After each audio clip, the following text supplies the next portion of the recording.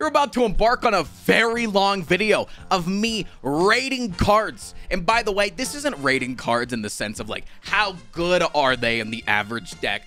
I mean, it kind of is. You'll hear my explanation on what I think of the card overall. But when I rate the card, it is strictly based on the dopamine that I feel when I see a card. Because it's obviously not good in a lot of situations to take your 4th Inflame Plus, but that doesn't take away from the fact that when I see it, I kind of get a little horny. So that's basically how this tier list goes. You'll still hear my accurate explanation, so I definitely think it's worth listening to if you want to hear what I think about any particular card. And if you enjoy this kind of content, I really would appreciate it if you would tell me in the comments and like the video, because I am going to be doing the defect on the day that this is uploaded, and we're gonna do multiple different ones, you know, going forward if you guys like this sort of thing. So thank you all for watching. Hope you enjoyed the video. Eldritch Blast.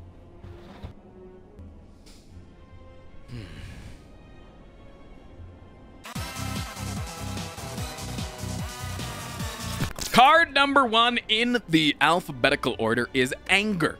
Now, Anger, very good on Act 1, unless you're going into something like Guardian, because Guardian does want more of defensive cards against him. But against Slime Boss and against Hexaghost, even without something like an Evolve, flooding your deck with cards that just deal damage and allow you to smork a little bit versus drawing into their status cards can be very, very good. And it's also really good with Bash, because I mean, how many turns on Act 1 do you draw into Bash Strike? And then if you just add that Anger, that's an extra 9 damage. It's kind of nuts, dude. Act 1, it's a good take. Act 2, Act 3, I'm very rarely ever gonna add an Anger. I mean, there's specific types of deck, but other than that, it's just not all that exciting, you know? It's a decent card in Act 1. It's very good in Act 1, but outside of taking it in Act 1, I'm never excited to find an Anger. So I would say in terms of dopamine,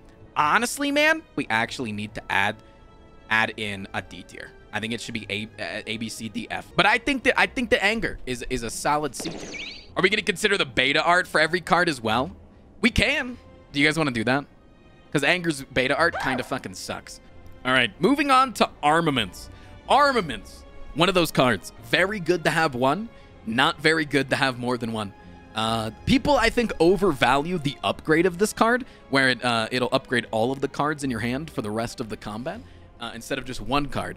Because a lot of times, man, you're drawing 4 cards. You're gonna draw 4 cards alongside this. You're probably gonna have a couple other cards in your hand that are already upgraded, like your Bash pluses. You're gonna have your Power pluses. Maybe you got some events that gave you upgraded cards and shit like that. Maybe you took a Molten Egg, whatever the fuck.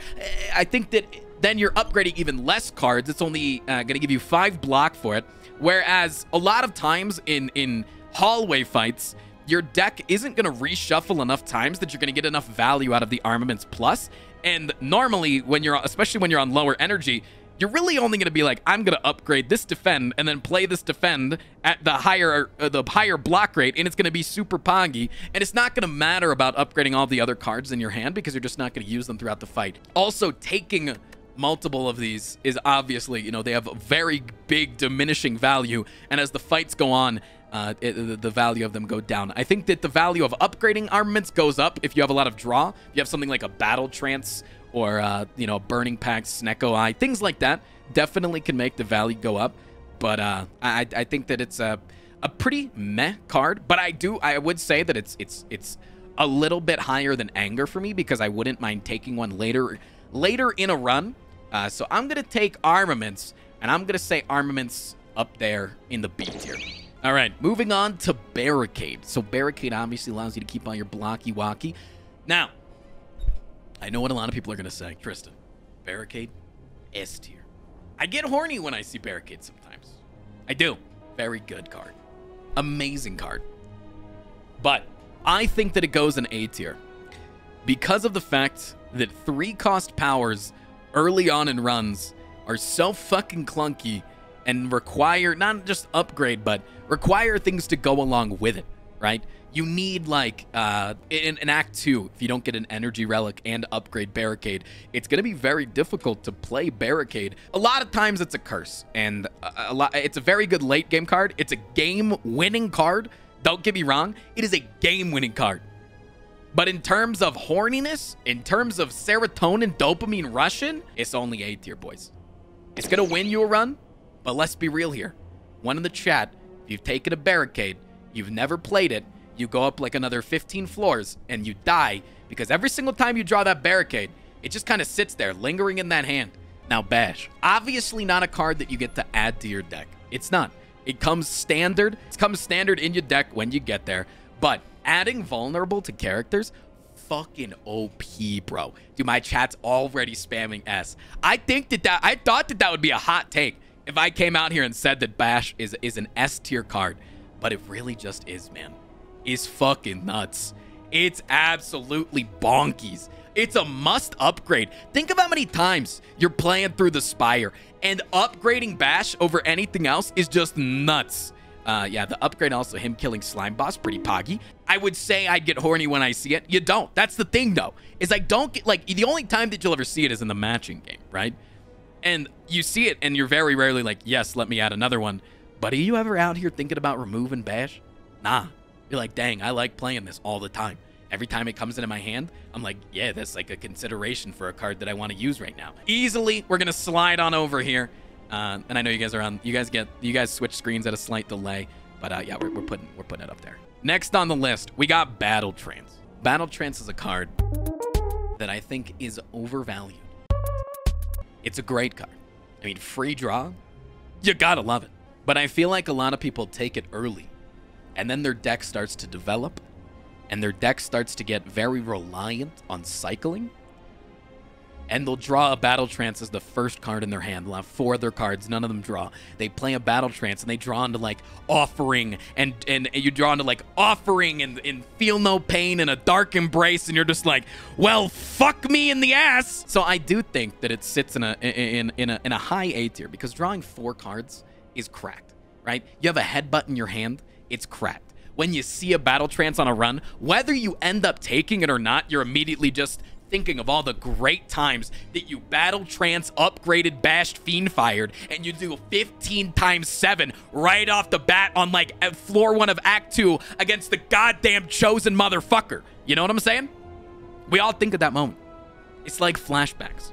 Battle Trance also removing your artifact. Yes, right? Like, you just, like, you're like, dang, dude, I can't wait to use this artifact shit against this big boss boy. And then you're like, Battle Trance. Ah. Well, fuck. What's the beta art of Battle Trance? But yeah, I'm gonna put Battle Trance at A tier because, again, we're trying to go off of our feeling. The feeling that we get whenever we see this card, whenever we take this card. And I do think the Battle Trance is up there in serotonin and in dopamine, right? We see it, we love it, whether we take it or not, whether we can analyze it and decide that it's bad in a lot of our decks. I feel like we all get very excited to see it. I don't get excited for Berserk. Now, it did recently get buffed, right? It did recently get buffed so that now it only gives you 1 vulnerable. So if you have it in your hand, if you have like a runic pyramid and you can play it on a specific turn, if you have pellets, it's obviously can be very, very strong.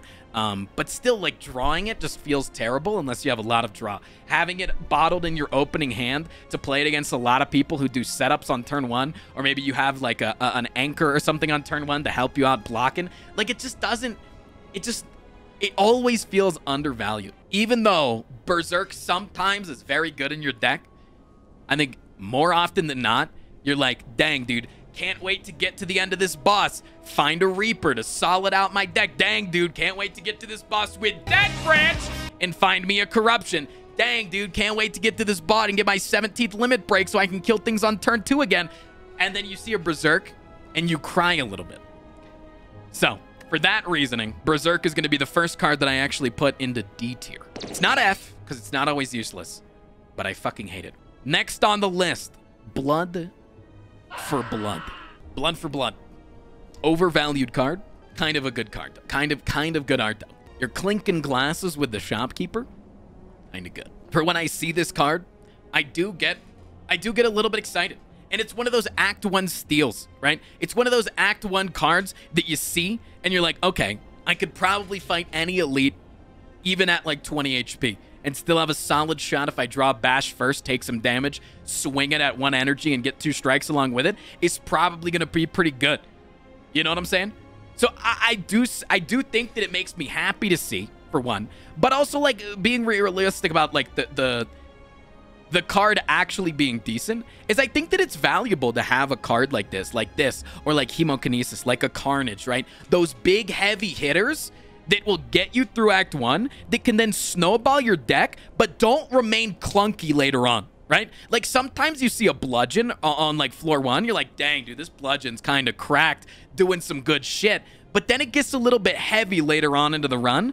Whereas a Carnage, you're like, okay, maybe if it's clunky, I just let it exhaust every single time, and then I don't have to draw it on the second tier. And with Blood for Blood, it ends up costing 0 and 22 damage for 0 mana plus strength plus vulnerable. It doesn't ever really feel that bad. We go down and we see Wound Strike, which at upgraded deals about the same amount of damage as an unupgraded Blood for Blood. But later on in the run, it just feels clunky. It doesn't feel as good. It doesn't feel as much like I want to take it.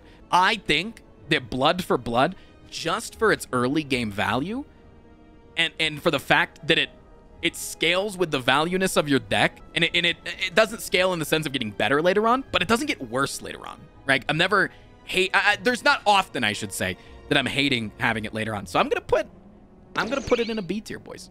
All right, Bloodletting. Bloodletting, a card that son of a bitch. A card, what? It looks like a banana or a high heel. It's a card that I always want to make work. And very rarely do I get to. We were making it work in our last run because we had upgraded bites. But it's just not a card that I'm excited to see, and it never really often adds value to a deck. Because you need consistent draw off the bat in order to be able to have value of it. Otherwise, it just, like, if you draw 5 cards a turn and none of them draw and one of them's Bloodletting, like, most of the time I'm just like, fuck, dude, I wish I didn't have this card. Offering is just so much better. I mean, yeah, for sure. Offering is insane. Yeah, it doesn't get much play for me. I don't think it get much play for many people. 3-8, like, it not going down in HP either, and it, like, getting redrawn. Because, like, losing 3 HP once in a while to get a bunch of energy, I'm not against. But, like, I don't want to do it 17 times in a fight when I don't have consistent healing. What if it then it's just a worse seeing red. I don't think it's super useless. I think it's kind of like double tap in the sense that, like, sometimes it'll work really well and sometimes it won't. I never see you pick this card. Yeah, I don't see many people pick this card, and that's why I think I'm gonna put it at D tier.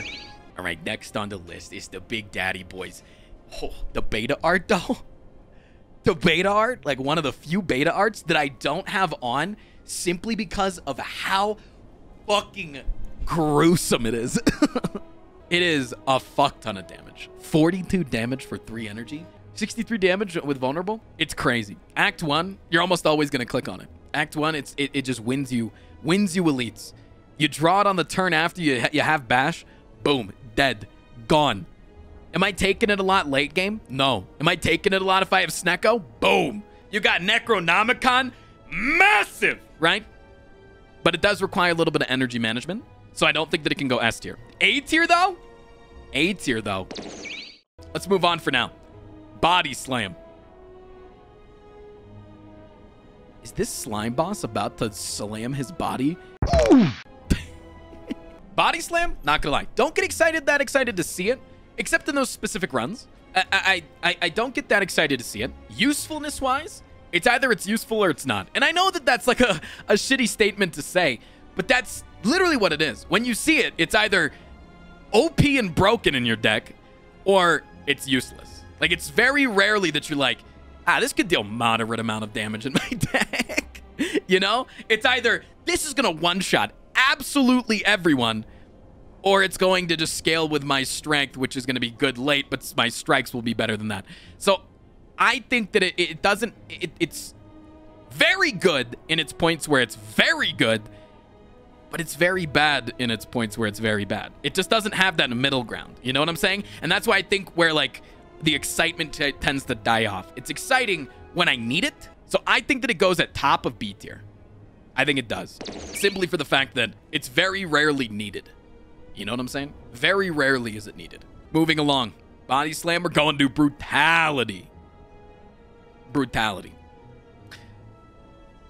Oh my god. Brutality, I think is good. I think it is. Do I think it's great? Let me explain. I think brutality is up there with like tools of the trade in terms of value. When it's innate, it's decent. But adding it as an innate card when you have no way to mitigate damage on turn 1 makes it so that I have a less likelihood of drawing things that are gonna make it so I don't take damage on turn 1. Does it work with Tungsten Rod? Yes. And then if it works with Tungsten Rod, it also won't work with Rupture if you have Tungsten Rod. I think. I'm pretty sure. At least it didn't when it first came out. I've heard rumors of changes, but I've never been able to confirm it myself. I don't, because I just haven't gotten it recently. Again, I've come back to this game after a year of playing it, and I know they've changed things. And people have argued whether it would work or not, but I'm pretty sure it wouldn't. I'm never really excited to have a brutality. There's often times where it's very good. If I see one outside of a boss fight, I'm inclined to take it. It does work out in longer fights. It does. It adds up to value. The reason why I don't like it in hallway fights is because a lot of hallway fights will end in a certain amount of turns, and the value that brutality has is like, in order to play brutality, you have to draw brutality, right? So when you draw brutality, you're not drawing the card that you would last turn. And then when brutality draws you one extra card the next turn, it's just drawing you the card that it would have drawn if you didn't have brutality. So you actually have to draw brutality, get it off, then do 2 more turns, and then you get to a new card. Then you get to the value of having brutality. So it has to go 2 more turns in advance. And if it's not upgraded and it's not innate, then it might be in the last card of your deck. And then by the time that you actually get to the value of it, you've already won the fight, right? And you know, but Rupture can work well with it, and it can scale with your strength, and like, so, you know, sometimes it'll proc like the fucking self-forming clay. There's a billion reasons why it's good, and I do think that it has value, and I think that taking cards specifically for boss fights to give you more options in boss fights, I think is phenomenal, and I think it is something that you should definitely look at taking. Like for instance, I think Dark Embrace. Dark Embrace is another example of a good card that isn't gonna get super amounts of value in a lot of hallway fights, but in boss fights, it's going to be enough to make or break your run. I think it's a high B tier card as well. You guys agree or disagree? Burning Pact. Ooh, we got to a juicy one, boys. Burning Pact is an amazing card. Early on in a run, it's not amazing, because draw usually early on in a run isn't that good, right? Like, are you going to take 17 Cool Headeds on Act 1? Probably not. Are you going to take 4 Burning Packs on Act 1? Probably not. But am I going to take 3 Burning Packs as like some of my last cards? Yes. I get very excited to see a Burning Pact, because a lot of times later in a run, you're going to have more energy where you can use draw to find the things that you really want to play and still have the energy to be able to play them. But another thing that Burning Pact does that is very, very good is, someone actually asked me yesterday, is why is True Grit a good card, right? Why is getting rid of cards in your deck, why is purposefully wanting to get rid of a card in your deck good? If I'm in a boss fight and I have 3 strikes left in my deck and also a sword boomerang, and then I have a bunch of cards that are going to be able to deal with blocking and you know, vulnerabling this guy and, you know, setting it up, gaining strength, whatever. Being able to get those cards out of your cycle, even if you don't have a bunch of wound stuff. I know you guys are obviously looking at wounds right now and thinking about status cards. I'm thinking literally just thinning out your deck so that you can cycle better, and in a longer fight have a higher chance of drawing into your better cards more often is insane.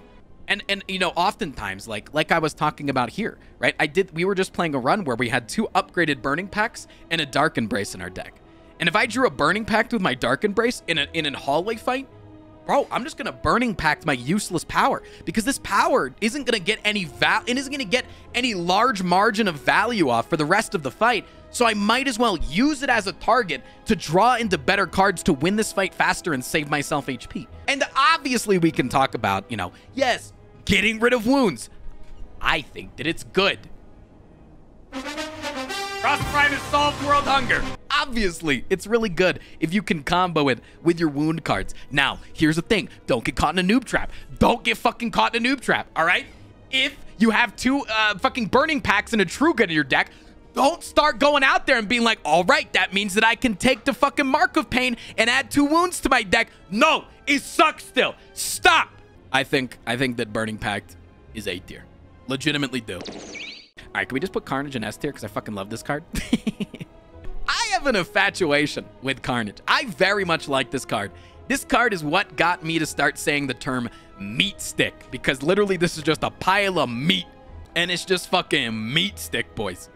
It's just absolutely crazy. Meat sticks are very good early in the game. They can be good late in the game too, but they're very, very good in the early game. But this 2 energy versus that Bludgeon's 3 energy is crazy. Is super good.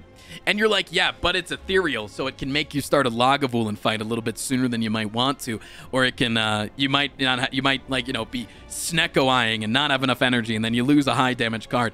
Don't get me wrong, I understand it's got the ethereal, but I think that it is still, in my opinion, I'm gonna rate it above Bludgeon, literally for the energy, lack of energy. It's free block with Feel No Pain. Yeah, and so that's what I wanted to get around to too, is like later in the game in boss fights when it's not nearly as useful, when the enemy has like, you know, 250, 420 max HP, it's obviously not as useful.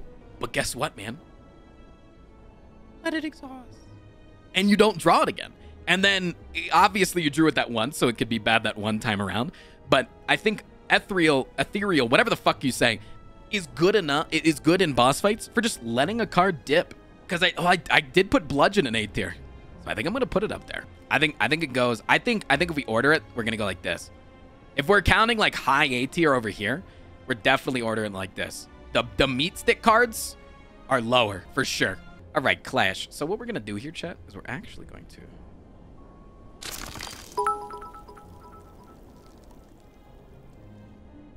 meat.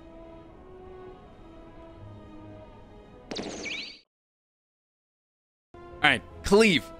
I think that without Reptomancer existing, Cleave is B tier. But I think with Reptomancer existing, I think Cleave is A tier. I think Cleave is a fantastic card. Literally without Reptomancer existing, I wouldn't take this past Act 1. But past Act 1, I'm going to take it. At worst, it's just a better strike. Yeah, and at the most, it's literally like 11, what is 11 times 5? 55 damage in a fight against Robo Bitch. Now, obviously, I'm not going to be like taking 1,000 of them, but because Reptomancer exists, I get excited seeing this card. Why is Snack Lady a Robo Bitch? I don't know why I started calling her Robo Bitch, but I started and I can't stop. What's the beta art? It's the regular art, but 8-bit. I think that Cleave is A tier because Whirlwind is so fucking bad and the Ironclad doesn't have a lot of good other regularly seen AoE effects. So yeah, I think that because of that, because of like the lack of other cards and because of Reptomancer existing, I'm putting Cleave in A tier. Come at me, boys. All right, Clothesline. It's like Bash, except it adds Weak. And you want to know what Weak does, chat? It doesn't let me hit them harder. Therefore, B tier. Like, it's a great card. Don't get me wrong. But am I going to add it to my deck all the time outside of Act 1? Not really. Right? I don't really even get excited seeing it in Act 1. Like, I only get... I don't get excited seeing it, but I take it because when I have something bashed, it does more damage than if I use bash again. And the beta art is like really hard to look at. But I just don't think it does anything super special. And it's like, I would rather just find like 17 uppercuts, because uppercut is just fantastic comparatively. So yeah, we're throwing it low into the B tier. All right, Combust. Looks like he's the flame tower from Bloon's tower defense. Combust, I think is great. I think is phenomenal. It does so much in so many fights. I don't get excited to take more than one. I mean, the damage ramp is good, but having to draw a bunch and play a bunch, it's obviously costing me health. It's, you know, I'm not drawing other things. I think Combust is fantastic. The only time that it is super bad is 1, in Multitudes, but 2, in Centennial Puzzle. And Centennial Puzzle is a relic that I feel like we all get enough. That we take a Combust, then we get Centennial Puzzle, and we're just like, shit. I think Combust. Would I say that it's S tier? I don't think it is because you can't take a bunch of them and just like kind of pop off on it. But I do think that it is very good. And I think I'm going to put it above the status card, or above the big meat sticks in A tier. Now, Corruption. I know everyone out there. I know what you're thinking. Corruption is S tier. 100%, Tristan. Corruption is great.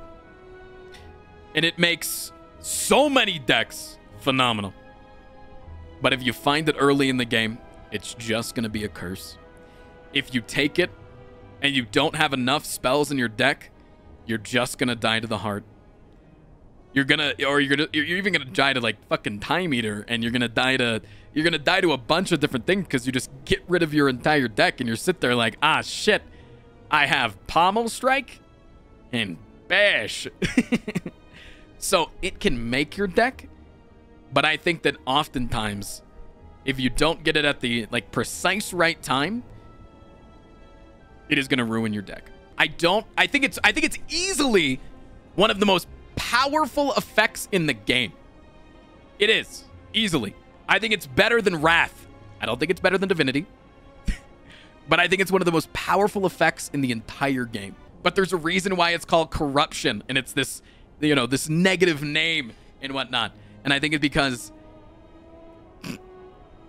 it easily can hurt your deck. So I think that it does go at the top, the tippity top of A tier. But it's not S tier. And I think that's okay, because I think reserving S tier for very specific cards is good. What about when Corruption was an uncommon card? S tier. Dark Embrace. You know, recently I've been getting a lot of good value out of Dark Embrace.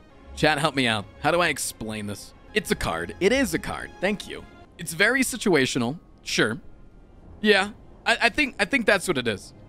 It's extremely situational. Because, like, even if you have just, like, 3 really good exhaust cards in your deck, I'm really not going to want it. Yeah, it's like Body Slam. Yeah.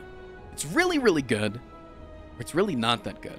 It's hard for me to explain it. Normally, I'm very articulated on what I think about things. But not right now. Not on this card. It's kind of fucking me up. I think that I'm going to throw it into B tier. There's so many cards in A tier because there's so many good cards in the game. Tier lists don't have to be balanced, man. All right, Demon Form, boys.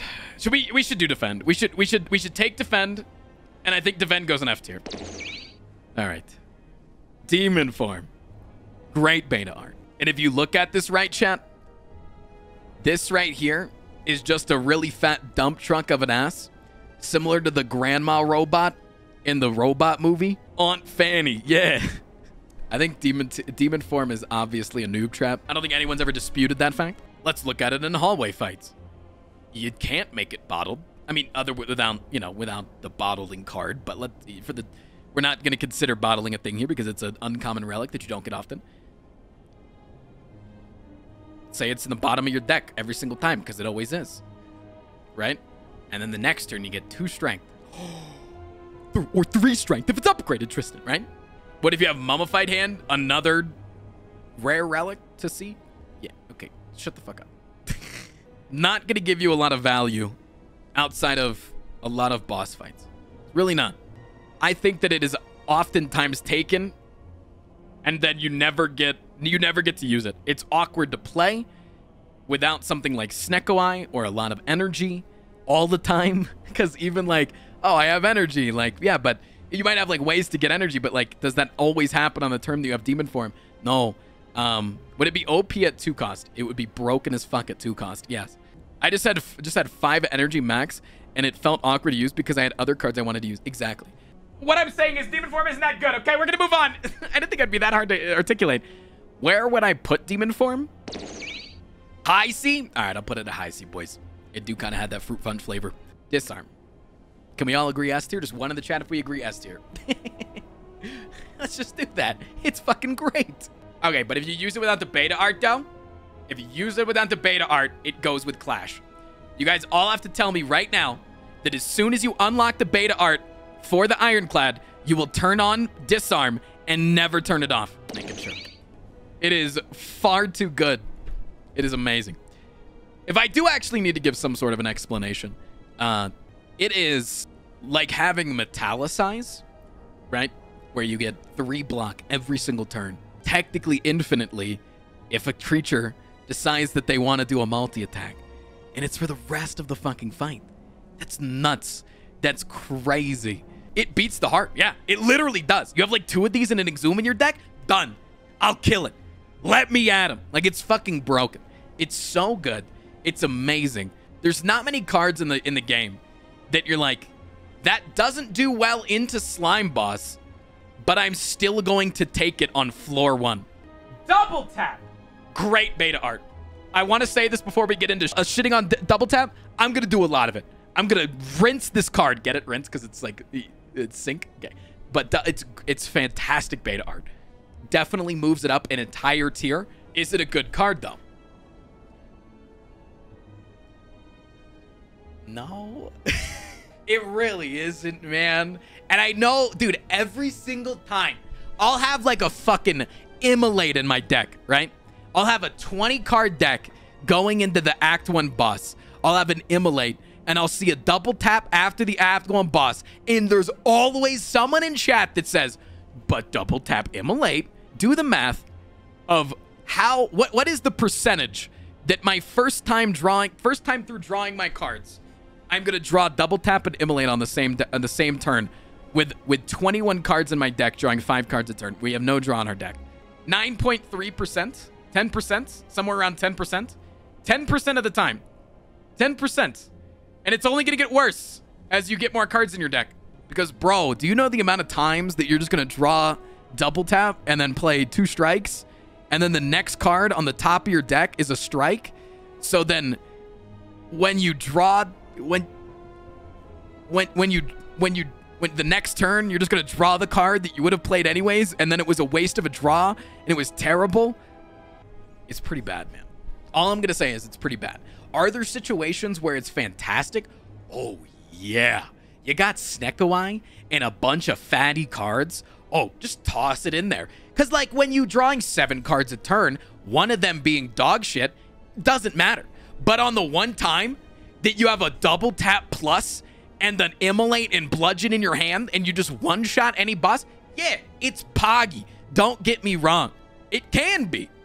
When you got double tap and you got Sword Boomerang, poggy. But you want to know what is a better version of double tap? Because it can also double tap your powers. I think that the energy increase that you're going to be willing to pay for a dual wield is far better than double tap. Because you're like, oh, but if I have a 1-cost Sword Boomerang and I double tap it, it only costs me 2 energy. Where if I want to play multiple Sword Boomerangs, it's going to cost me more than 2 energy, right? But this is also good for, I mean, we're going to get to double tap. We're going to get to dual wield in a minute. But yeah, let's rate double tap. This fucking horrendous garbage card. This might be mean to put it in D tier, but I'm going to. But then because of the beta art, it gets bumped up to C tier. Dropkick as a decent art. Dropkick, I think I take far too often than I should. Because Dropkick, when it's good, feels great, right? It is amazing. It just feels so fun to use. But when you draw it along with 3 strikes in your first hand, dang, dude, that avocado's dealing 21. It can be infinite, therefore C. I think it's infinite, therefore D, and not getting F tier. Because it's any card that can literally be the same cost as a strike, but deal less damage than a strike, I think automatically should go into F tier. Are there decks where it can be useful? Sure. But are there plenty of decks where you fucking hate drawing this card? Yeah. Do you get excited to see this card? No. Now dual wield. we get back to talking about dual wield. We were just having a great conversation over there. Dual wield is so good that it makes double tap talkable about, because we could talk about dual wield. It's like double tap, but better. And let me explain why. Because the obvious argument against it is energy increase, right? Is you're going to be paying more energy. One, it is fucking fantastic with powers. The fact that you could use it on powers is nasty. Now, is it worth taking all the time? No. I don't take it often. But when I do take it, it usually pops off. If I have Snecko Eye, we taking that shit, dude. Because do you know how many times you'll just like rinse an enemy because you can draw it on the same turn as a zero cost attack, and that zero cost attack becomes nuts? What's the beta? Is double apple, boys. In those long fights where I'm then going to redraw into that sword boomerang, having 3 that I could draw into, it just increases your odds of drawing good cards. It's the same argument of like exhausting cards is really good because it increases the odds that you draw your good cards, right? Dual wield does the same thing. It is also good if you have a very power heavy deck. If you have something like Juggernaut, you have like Snecko Eye, dude. If you got Snecko Eye in demon form, that's the point where we could bump demon form up a tier. Holy balls, dude. Me gaining 9 strength a turn. Big. Dual wield absolutely popped me off. Is it good enough that I get excited about it all the time? I think so. I think that I get excited about it often enough. Do I take it though a lot? No. So I don't think it can go in A tier because of that. So I think I'm gonna put it at like a medium high B tier. I think dual wield's up there, where it's kind of that situational shit where it makes or breaks your run. If you take it and it's not super good, it's just clunky. But if you take it, dude, and it takes you, it's like when you nut and she keeps on sucking. You know what I'm saying? I've had sex. Anyways, Entrench. Entrench just goes directly next to Body Slam. Agreed. Agreed entirely. I do think that Entrench has increased value with Runic Pyramid, but then you could also have the same argument about Body Slam. Runic Pyramid, save it for your fucking your impervious turns. Boom. Yeah. I do value Entrench a little bit lower than Body Slam, I'd say. Maybe it's better. Maybe it's worse. Maybe we should just fuse them on the tier list and they'd be in the same spot. I do think Entrench is insane. The reason I'm going to put it lower is because of its starting cost. Body Slam starting cost, not that big of a headache. Really fun to upgrade, but Entrench, clunky. What's the beta art for Entrench? I don't think it's anything special. He's just a guy making a trench, working hard in his life. A lot of times in early Act 1, I'll find an evolve, and I click on it immediately because it can make you run, right? It is a card that you can take early on and then just be like, all right, this is the way. This is how we're doing this run. It powers up some cards in your deck so fucking well. Like, literally, I think because Power Through exists, therefore Evolve is Pongy. And we'll get to Power Through in a minute and why I think Power Through is good or bad. But I think Evolve is so fucking good. I think Evolve is fantastic. There are so many fights in the game that will add statuses into your deck, and you just rinse them to pieces because of this one little fucking card that otherwise might make that Sentries fight in Act 1. Oh, it literally just makes Sentries easy. It literally just makes the Chosen easy. I'm putting it at S tier because it is one of... It's not a card that I'm always going to add to my deck. No. But it always carries value. Anyways, Exhume. Exhume's an exciting-ass card.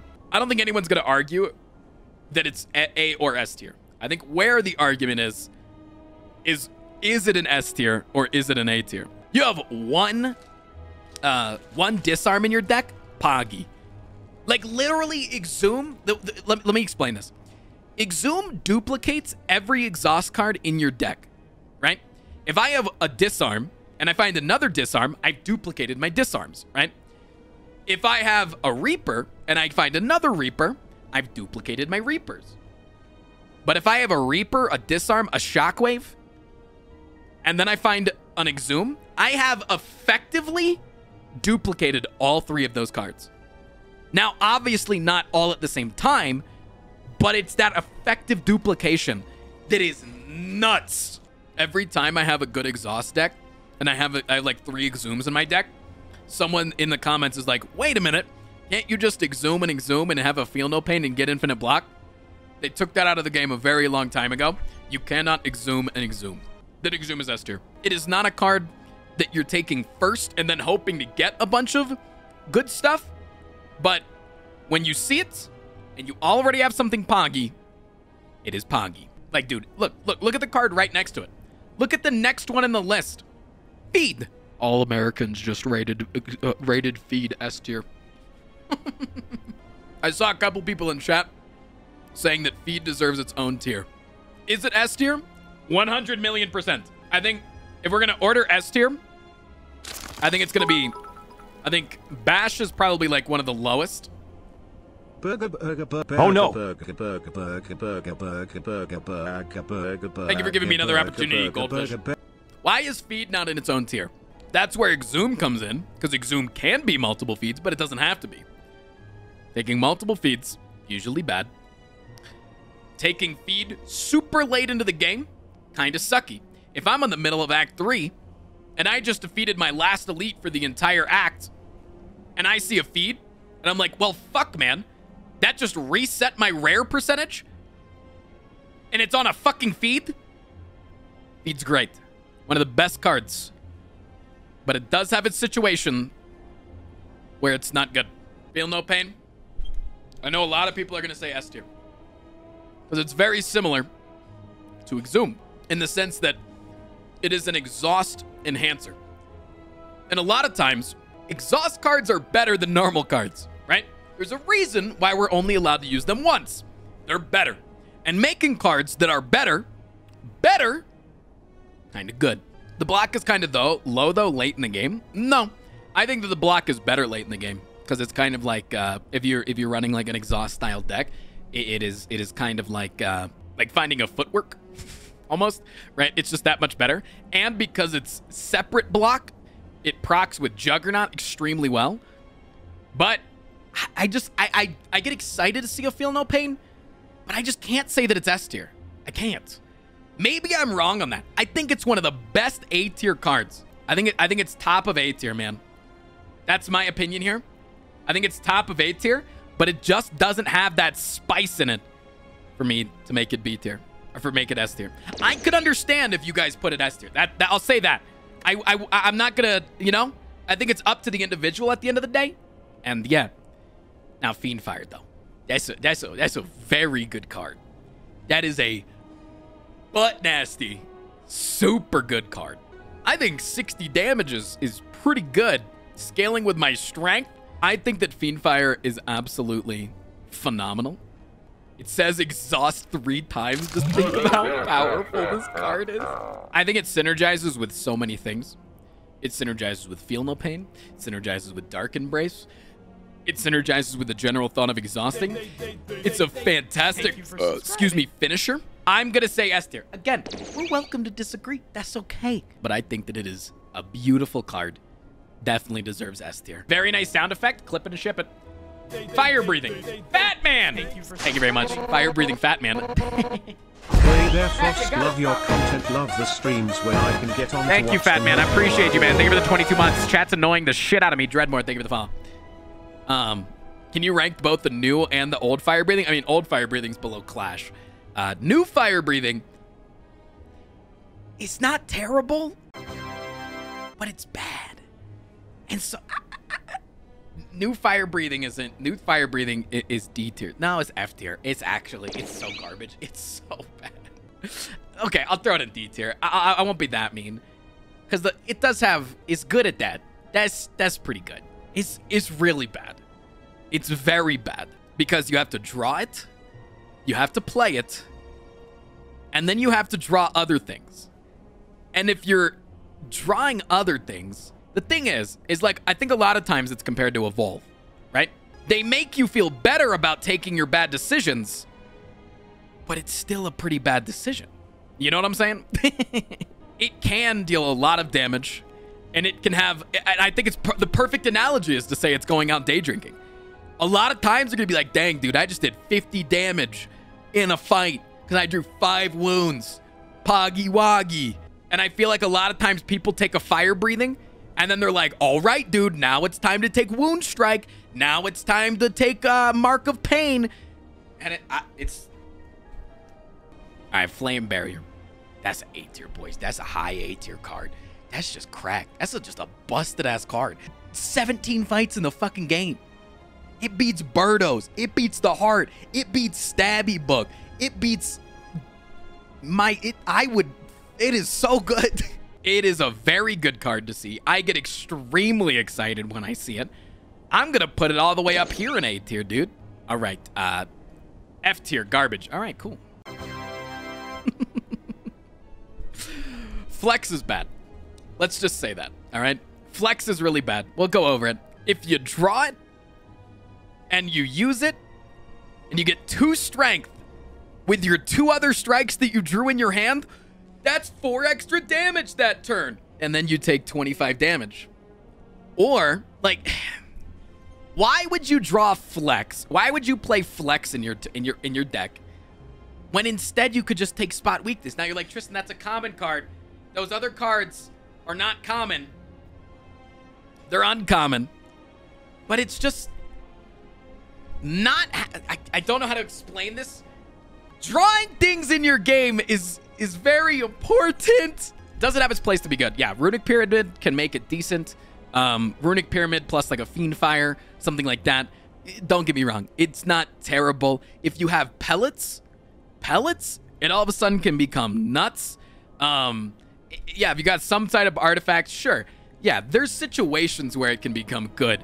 But bro, one in the chat, if when you started playing this game, you took this card nonstop because you thought it was going to be fucking nuts, and it was a noob trap, and we all hate it now, and now it deserves F tier for all the fucking lost runs that it's caused us. I think it's a bigger noob trap than Demon Form. Yeah. And again, there's places where it can be good. There's places where every card in this entire game, that's the beauty of Slay the Spire.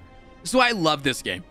Is because it's not like Hearthstone or other card games where cards phase in and phase out of being good.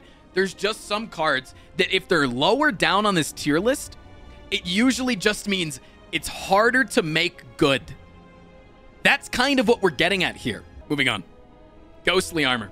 Ghostly Armor is just a solid card. Is it anything incredible? No. Am I gonna take it when I have a Corruption Feel No Pain deck? Yeah, I need more fucking cards, all right? I hate the thought of running out of spells. The Ethereal, pretty good if I got a Feel No Pain and I just don't have the shit to do it.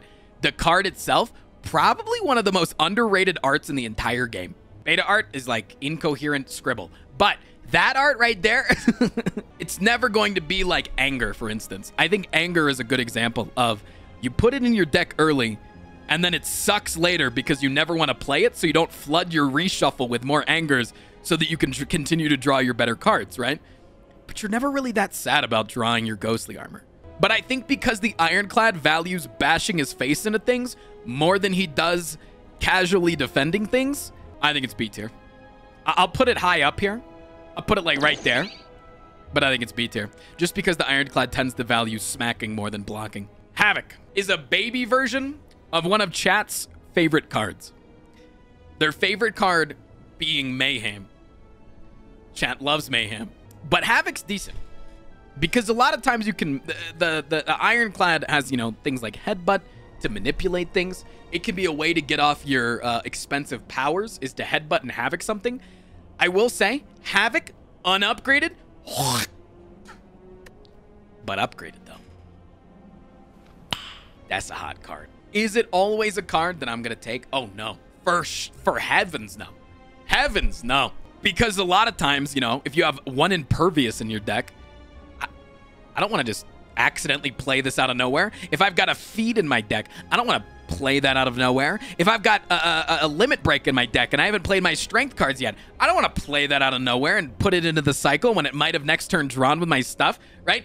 I don't want to kill myself with an offering, but usually having an offering, if you're managing your shit well, is pretty good.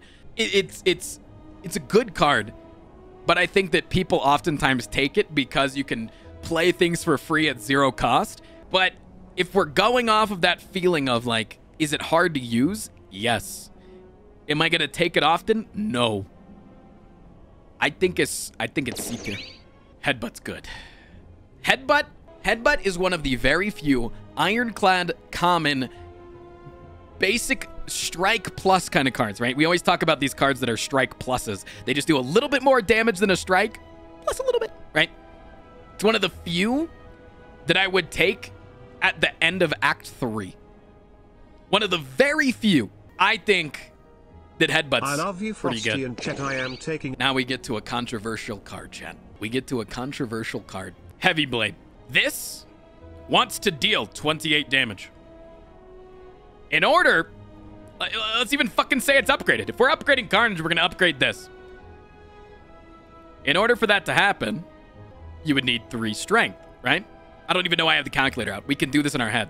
We need 3 strength in order for it to deal as much damage as a Carnage. And so that means that before we draw Heavy Blade, we need to somehow get our strength in play. But if we don't have our strength in play, every other card in the game for the Ironclad that costs 2 does better. Every other card. The only other card that doesn't deal more damage is Bash. That I can think of off the top of my head. Chat's probably gonna... Even Clothesline. Clothesline does the same amount of damage as Heavy Blade plus weakening. So it's better. And then Carnage does 31 with that strength. That's actually true. With that 3 strength, Carnage does 31, and then this only does 29. So you technically need 4 strength in order to deal it. So you need an upgraded spot weakness, 2 turns of a non-upgraded demon form, 2 turns of demon form in general. You need 2 inflames. You need an inflame plus limit break. You need so much to get there for it to be a more valuable card at its energy standpoint, where then you look at a common card that is compared to it, Sword Boomerang, which deals more damage than a strike off the bat. It's up there with all the other strikes. Right off the bat. And even then, Sword Boomerang, when you have no strength, kind of sucks. It feels bad to play. It feels kind of shit. Because again, it doesn't do other things like Headbutt might. Carnage is uncommon, however, yes. But I can take a Carnage before I see any strength in my deck. I'm not going to take a Heavy Blade. I got 2 fingers pointing at this shit. Don't make me get a 3rd. I did it. It requires too much. It costs too much. Can it be good? Sure. There are plenty of times where it's going to be a great card in your deck. But this card only scales 1 strength better than 2 strikes. Or a Headbutt and an Iron Wave. Does that make sense? Because they're both 2 mana. So it's technically scaling for 2 mana. You're getting times 2 strength. But this is getting times 3. So what I'm trying to get at is it can be great in a long-term fight to one-shot something, right? But you want to know what can also be good in a long-term fight to one-shot something? Every other card in the fucking game. And so that's why I rate Heavy Blade very, very low. And I think it goes into low, low C tier. Hemokinesis. They buffed this card recently. And they shouldn't have. Holy fuck, is this card broken as shit. The best smorking card, single target that the Ironclad has. Because again, dude, we're looking at energy efficiency. Even unupgraded, chat. This has a better energy efficiency than Bludgeon and Carnage when they're upgraded. It does more damage than Heavy Blade. Fuck you, Heavy Blade. Okay. It does more damage than Heavy Blade. Early on in the game, I can play it on the same turn that I draw Bash. It's really fucking good. Literally just to be able to play it on the same turn as Bash on Act 1 when I don't randomly get some sort of energy upgrade is phenomenal. How fucking depressing is it, chat, to have a Carnage in your deck and you draw it on the same turn, or a Bludgeon in your deck, or a Clothesline, or an Uppercut, and you draw it on the same turn on Act 1 against Gremlin Knob as your other 2 damage high cost, or 2 damage, or 2 energy high damage card. It feels terrible. But Hemokinesis. Boom. It is phenomenal. Am I going to take it late into the game? No. Probably not. All right, Immolate, buddy. It's so fucking OP, dude. It's so fucking broken. This shit is fucking nuts, dude. I had someone the other day tell me that they can never seem to get Immolate to work and that it's bad. It is insane. It is carnage against everyone. Doesn't exhaust if you don't play it. All it does is add a measly burn to your deck, which normally we're like, dude, adding those things to your deck are so bad, right? For the simple fact that most of the time that you play Immolate, you're not going to be drawing that burn because the thing that you're attacking is fucking dead. That's crazy, dude. It's going up there. Sorry, it's taking a really long time for me to tab out on the stream. I think it goes right there. I don't think I need to explain why Impervious is good. Infernal Blade sucks balls. Even upgraded, man. Why would you want a card that can give you Clash and Heavy Blade? Why would I want a card in my deck that can give me a card that I could have already added to my deck? All right, Inflame, one of the best arts in the entire game. I don't know why. Something about this is just beautiful to me. Absolutely beautiful. I love it. Not as good. If we're going off of our original goal here, which was to rate cards based on when we see them, how much of a dopamine rush we get, Inflame is high A tier. Because holy shit, when I see an Inflame, do I get happy?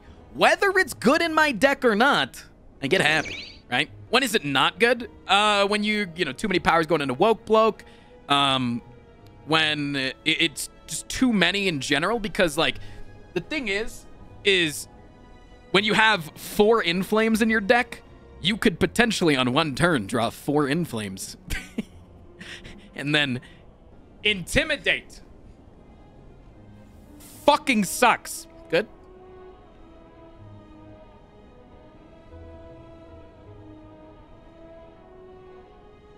Putting it in F tier, boys. Intimidate. The only time I get excited to see Intimidate is when I have Dead Branch. I would almost put it in Clash tier. No, I wouldn't because of Dead Branch. Because of Dead Branch and like the rare case that I get like a Dark Embrace bottled, I might take one. But yeah, most of the time. Good card to remove artifact. All right, if you add an Intimidate to your deck and then you get to the heart, you didn't need your Intimidate in your deck. Iron Wave is a very good upgraded card, but not that great non-upgraded. You're never excited to, unless it's upgraded, right? Unless you have the ability to upgrade it somehow. You're never excited to take it in Act 1, and you're never really excited to take it anytime after that too. Iron Wave, I wouldn't rate that highly. I'd honestly probably put it like with Anger. It's not a bad card, but it's like a dash minus from the Silent. It's just not that good. Now Juggernaut, though.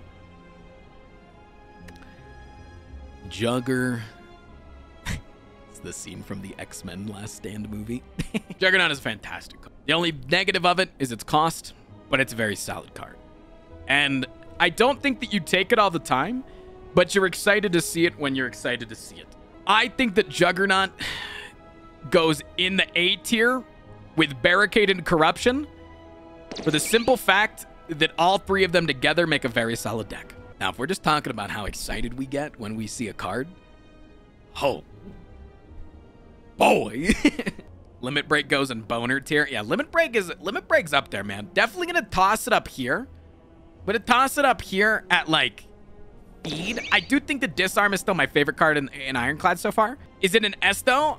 Early, I don't nut for it.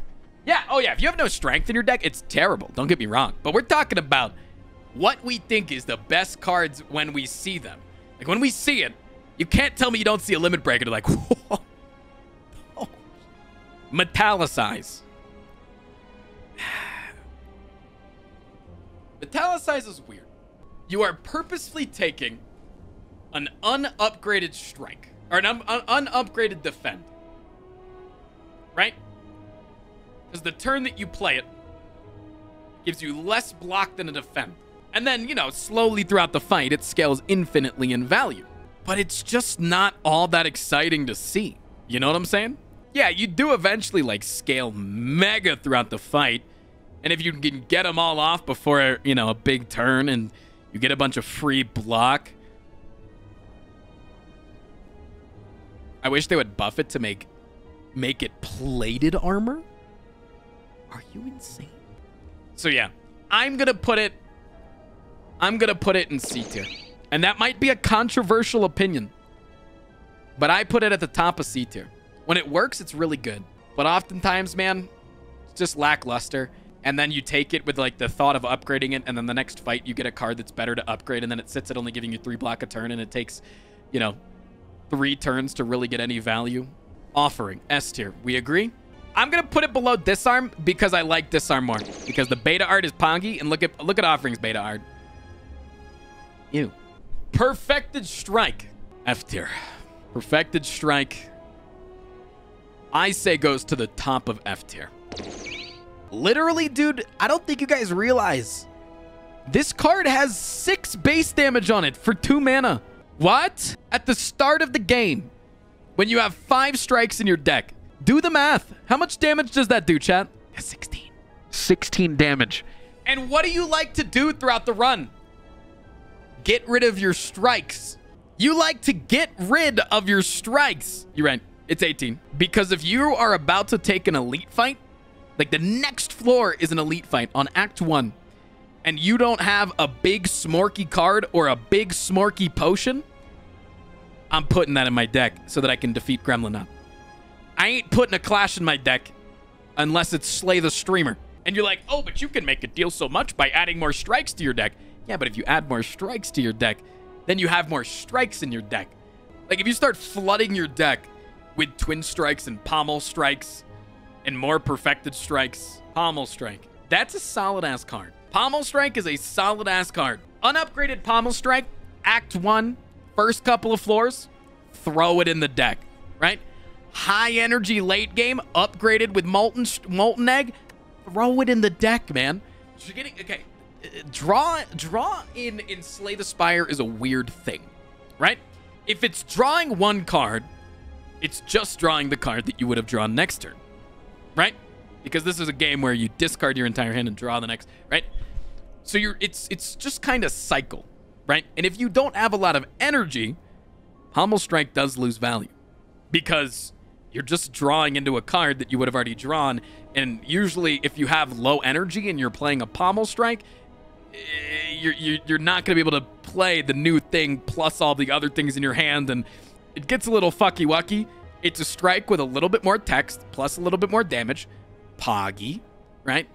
In late game, it just helps you kind of get through your deck faster, especially if it's upgraded.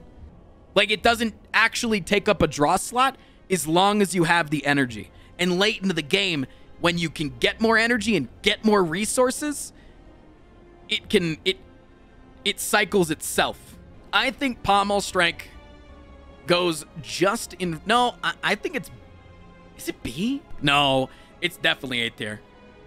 I think it goes just above Cleave. Power Through. Good beta art. Let's look at that first. But most of the time, are we looking at it and thinking, yay, I get to take a Power Through? No. Unless I have an Evolve, it's a no-go for me, usually. If I have a bunch of other draw in the deck, sure. And let me state why Power Through is a good wound adder. When you're thinking about adding something like a Wound Strike, a Reckless Swing, something like that to your deck, they add wounds into your draw pile. Whereas Power Through, or statuses, I should say, whereas Power Through adds it to your hand, which then puts it in your discard pile. Same thing with Immolate. Great card, right? For its value. But the next time you got to draw those 2 wounds, dude, that's tough. That sucks, right? You don't have a way to get rid of it in that turn. If you don't have Evolve, not that good. Now, one thing that can go really, really well, unknowingly, with Power Through, is actually Runic Pyramid. And you're like, but the wounds sit in your hand forever. What does Runic Pyramid do? It allows you to play your cards on the specific turn that you want to. And if you have something like a True Grit, or you have something like a Fiend Fire, it can actually amplify and work and work better if you don't have an evolve. If you have an evolve in your deck, fucking put this card in your deck. Because the fact that it puts the wounds into your discard pile, and then as long as you play evolve first go round, is big. But because this card is so situational, even though it's very, very strong, it's oftentimes very situational. So I think we're going to have to put it at like very, very low B tier, maybe even high C tier. I think it's high C tier. It's great when it's... No, I think it's low B tier. Yeah, it's low B tier. All right, Pummel. Pummel. Love me a Pummel. And it scales with your strength just as well as Heavy Blade does. Even better than it if we're talking unupgraded. Big. Big. Is it gonna be as good as a Sword Boomerang? Sometimes you get to target whoever you want to hit with it. But it exhausts, so you can't use it multiple times. So like if I draw it before I start scaling, not really that good. Because I'm gonna be inclined to use it, but it's not gonna get a lot of value. I don't usually want a lot of pummels in my deck. It does have the exhaust factor, which means that you could get something like Feel No Pain block off of it.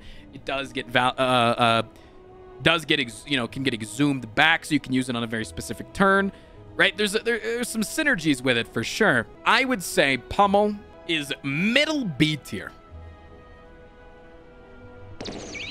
Sometimes it's going to give you a bunch of value, but sometimes you're just going to take it early and then you have one Inflame and it doesn't really... Rage! Rage is an interesting card. Because this card doesn't get affected by dexterity, which is a bad thing, but also, or when you're frailed, this still gives you 5. And in specific decks that have a lot of innate draw, it can be very good if you're using a frequent number of attacks in a turn. But this isn't like, this isn't like Talk to the Hand where it's every single time that you hit something. It's just every single time you play an attack. But other than that, man, I mean, most of the time, it's gonna get value in some sense. But I think it's a very highly situational card. It's not free, because you have to draw it. Remember, draw costs something in this game.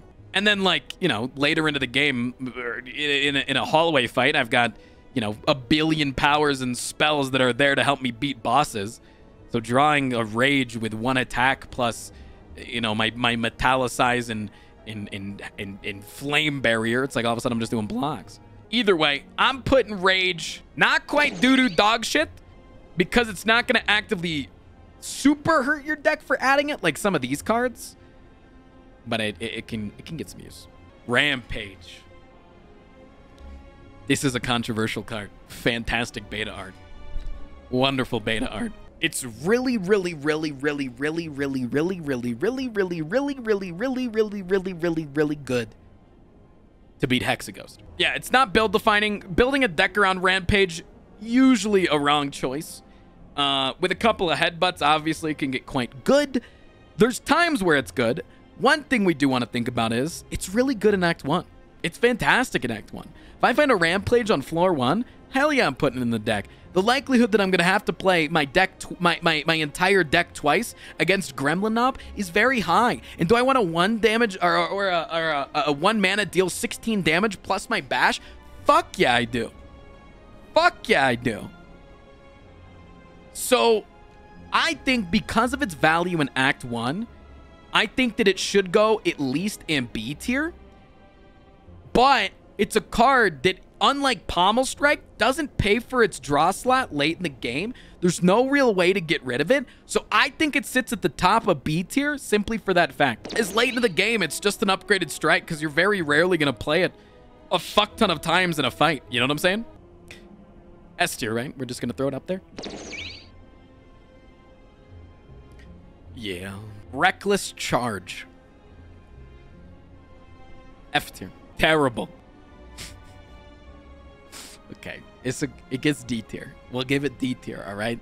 I'll give it D tier. I'm sorry. It's like a slice from the Silent except it does 1 more damage, and it gives you a fucking status in your draw pile, right? And the draw pile status we talked about with Power Through is so much more dangerous because if you don't already have the bottle, the evolve in play, you're not gonna get draw off of it. And then if you draw a status plus an evolve, that's 2 cards that aren't going to help you mitigate the damage that's incoming to you that turn. Rupture. Now, Rupture recently got buffed. And I haven't had a whole lot of chances to work with it. Fuck yeah. That's so fucking good. Pre-buff Rupture was doo-doo. It was C tier. But this? That's fucking demon form.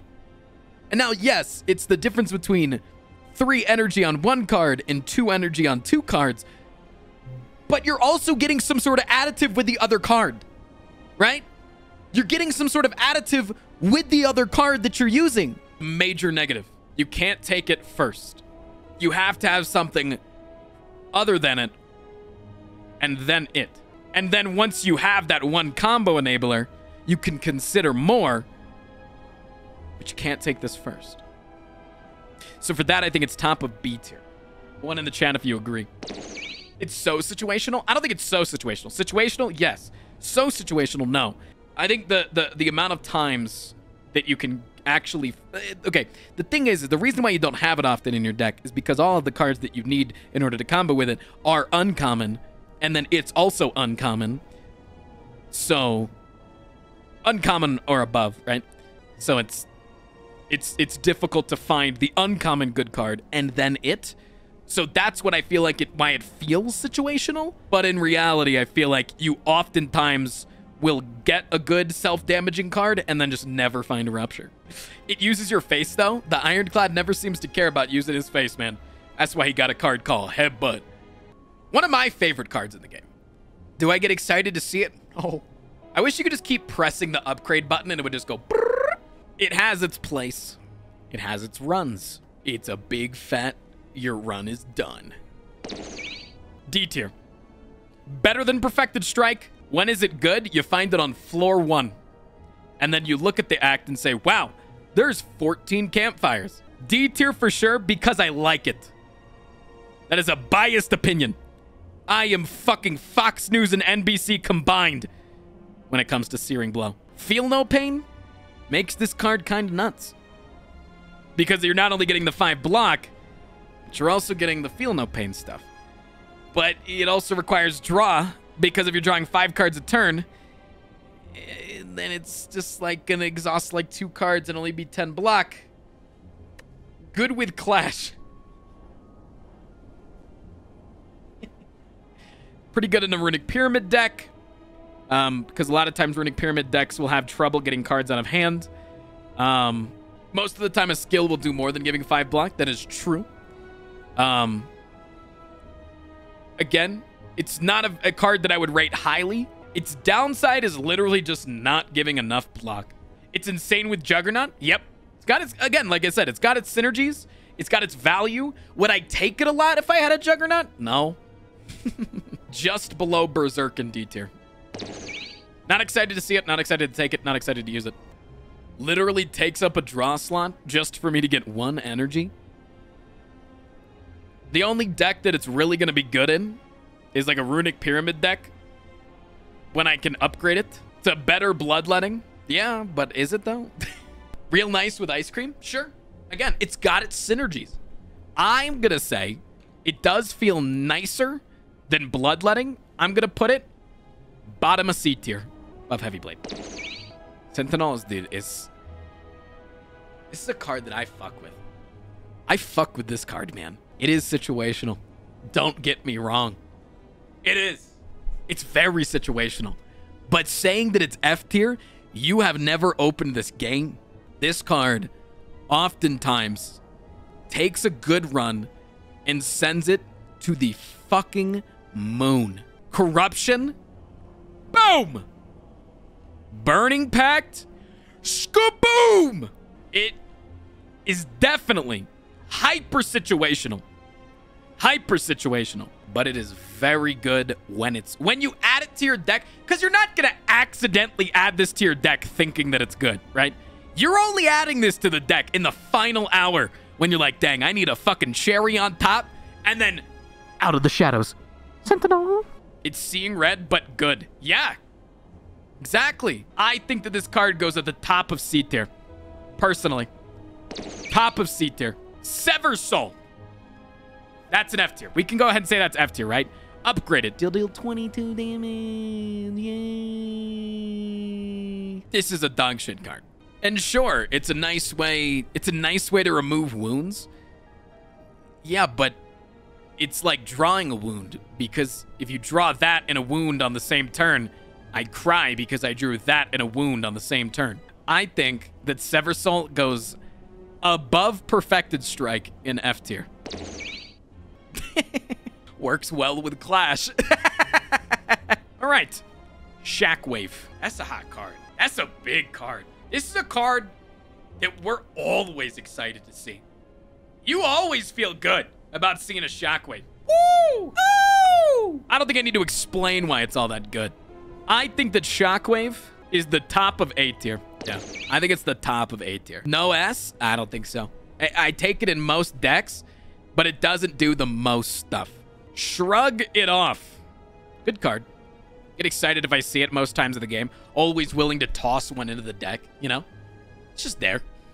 It ain't doing nothing hot, but it's not doing nothing bad. Again, it's cycling itself. Early in the game, it's a defend plus. Late in the game, when you have a lot of energy, again, paying for itself. You got a corruption. It's kind of like a defend plus dark embrace already. It just feels good to play. Feels good to have, feels good to play. Feels exactly, I think the card art is exactly how I feel with it. I think that I'm going to put it bottom of A tier. If Pommel Strike gets to be in there, so does Shrug It Off. I'm not going to be upset about having one, right? If you re-roll a card, transform a card, gives you a Shrug It Off, you're not going to be like, dang it, you know? It's just there. It's going to be useful. It's never going to be useless in your deck. It's never going to be, you know, you're going to re-roll, get a Rupture, and it's like, dang, dude, I can't use this Rupture in my deck. Dang, dude, I got a Body Slam? Fuck. But like an upgraded Defend? Oh, baby. Spot Weakness is terrible against Slime Boss, but it's a good card. It's a great card with Runic Dome. A lot of people forget about that. It's just it's a fun synergy that I like to talk about. Head to hand to foot. With Runic Dome, it'll tell you if the enemy's attacking or not. Mid A, overrated. I agree with you that it is A tier. I don't agree with you that it's overrated. Because the Ironclad has access to vulnerable, it's kind of like a Wreath of Flames from the Watcher, but all the time for the rest of the fight. I think that it goes A tier. I think that strength gain is amazing. It has so much synergy with what this class wants to do. It obviously has its downsides. Sometimes it'll ruin a run for you. I'm going to put it just below Inflame. Because a lot of times in like hallway fights, you don't need an exorbitant, like in the early hallway fights, Act 1, Act 2, you don't need an exorbitant amount of strength. And Inflame always gives you the strength, whereas Spot Weakness sometimes shows up on all the wrong turns in a champ fight and you never get any energy out of it, and then you don't get to get a big Reaper off in order to help you survive, or a big Fiend Fire to finish him off, and then you just lose, so. All right, Strike sucks. How can I prove that it sucks? You're always trying to remove him from your deck. I'm gonna put it in F tier, just above Defend. Now you're like, Tristan, you don't remove Defense from your deck, but you do remove Strengths from your deck. Yeah, but what beats Gremlin up? I rest my case. All right, Sword Boomerang. It's like Heavy Blade, except better. It's like Pommel Strike, but better, but it doesn't hit the same target, but usually it doesn't fucking matter, because it'll hit once or twice on the right target. You're very rarely using this at a high strength in an AoE fight, and it hits all wrong, because usually if you have a lot of strength, the AoE fights have less health. I think that Sword Boomerang is one of the best ways to dump your strength. That's a big term that we use, to dump your strength. I think it's fantastic. I think it's A tier, just above those. Now, you're not always going to take one, but I think it's crazy. Why is it over Pummel? Because Pummel exhausts, and we don't actually want cards that are really, really, really strong to exhaust. I like Thunderclap. But I don't get excited to see Thunderclap. But again, it just doesn't do a whole lot for your deck. It is good AoE, though. It's decent AoE. It's another good AoE card that the Ironclad has. But 4 damage for 1 mana?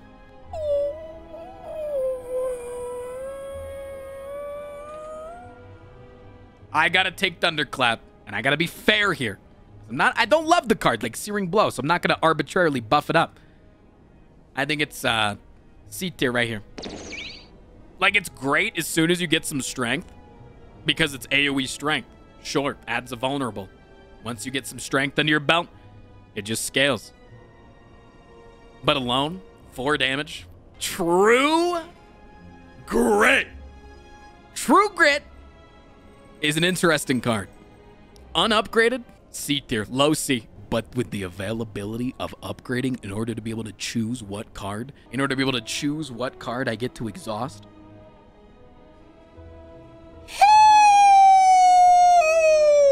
We talking thinning out the deck, procking our feel no pains, making room in hand for our runic pyramid decks. We talking more block than a defend, and we already like it when those are upgraded. That's a big card, man. Y'all all saying B tier? I say bottom of A tier.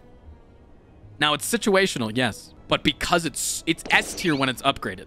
That is an S tier card when it's upgraded. You would take an upgraded True Grit on the Act 4 Elite fights before the Heart. And it's a common card. But unupgraded, it sucks balls, so it can't go in S tier. Twin Strike. Good beta art. Decent. Decent card. Scales with your strength well. It's like a sword boomerang, except targeted. It's not bad. Kind of slices things together. Not super good early. More of a mid-game card. Not a lot of those, honestly, around. It's more of a mid-game card. Before your deck goes to the moon. But when it's got, like, 1 Inflame, a spot weakness, you know? Maybe, like, some pellets on the Mutagenics. Maybe a Jax. Strike dummy? Sure. Deals a decent amount. It's a decent card. I think that it's middle of the pack B tier. Right around Pummel. Maybe right below Pummel. It's got a dragon. D for dragon. What the fuck? I think that this card is just as good as Bash. The only reason why I think that Bash is better than Uppercut is because I don't have to choose to get a Bash. This is definitely better raw on paper, but I have to choose this over 2 other cards or a shop full of cards. And I have to use my money or a library, right? I have to choose to put this in my deck. But I think this card is fucking phenomenal. I think it's S tier. Being able to rip 2 artifacts on a recurring card in your deck, I think it's very good. At all stages of the game. Bottom of S tier? Yes. Warcry, again, it's -1 draw. Whatever you draw with Warcry, what you would have already drawn. So if you're taking it thinking, wow, I can fish into my deck more, obviously if it's upgraded, it is 1 draw. So Warcry upgraded, I think is a really good card, actually. I think Warcry upgraded is very good. Warcry unupgraded, because you're never going to really prioritize upgrading this card, is right? What it can do is if you have, like, you know, Runic Pyramid plus Havoc, and then, you know, you want to put the expensive card down so you can Havoc it. Blah, blah, blah. What is the downside of taking it? The downside of taking it is Time Eater. And the Chosen, right? People who make it negative to play specific cards. Gremlin Knob, obviously you're not going to really take it Act 1, but yeah, you're just bloating your deck arbitrarily just to make things slower, and in a couple of fights, it does have its uses, man. I mean, you draw it if you have a bunch of draw, and it's like, dang, I can't play this card this turn, but maybe I could play it next turn, or you know, I want to be able to Fiend Fire next turn, and I know that this turn I'm gonna get hit and proc my Centennial Pulse. Like, there's 1,000 reasons, or like you have Frozen Eye. I think that it has its use case. but it's just not that good, especially unupgraded. Boom. Whirlwind. F tier. We are talking a card that deals less damage than a strike and makes me use my mana? What? What the fuck? And now I know what you're thinking. Hey, Tristan, what about Chemical X? Chat, when was the last time you had Chemical X? That's a big number. Mr. Streamer, you don't actually know when I took it, so now I'm gonna say just last night, actually. Yes, it has its places where it can carry a run. This right here, this is the speed running special. This is where you get at least D for speed running. All right, I'll give it a D for speed running, and I'll also give it a D because I feel like there are decks that you can make it work. But because of the noob trap that it is, we gotta hit it, man. We gotta hit it with a D tier for the noob trap that it is. Just the way that it is. Wound Strike.